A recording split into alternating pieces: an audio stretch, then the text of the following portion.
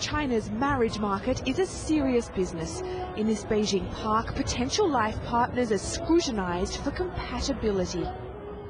These are the Chinese equivalent of personal ads or internet dating, but they're not exactly the same because it's compulsory to say how much you earn. This lady here, for instance, earns less than £200 a month, but she does own her own car. If you come and look over here, you can see this gentleman, who I think is a real catch. He brings home more than £2,000 a month, and he owns his own home as well as a car.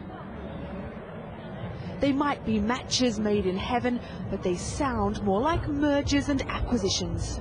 It would be better if he earned a big salary. It doesn't have to be huge, but the more the better. There's no point in just being a nice guy.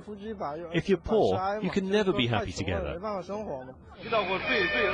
But on this Chinese TV dating show, one contestant went too far, saying she'd rather be miserable in a BMW than be seen on the back of her boyfriend's bike.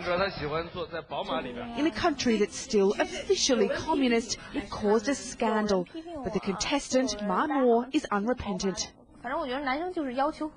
Men make all sorts of demands on women, but they never think about what they should give to us in return. Now China's single scene is getting a shot of romance. Chris Wu calls himself a love coach. For £40 a head, he teaches men how to attract women with their personalities, not their assets. You don't spend your life with someone's car or house. You spend your life with a person. So you have to be able to communicate your feelings. And many people overlook that. Success on the street for Chris's students is getting a date without revealing the state of their finances.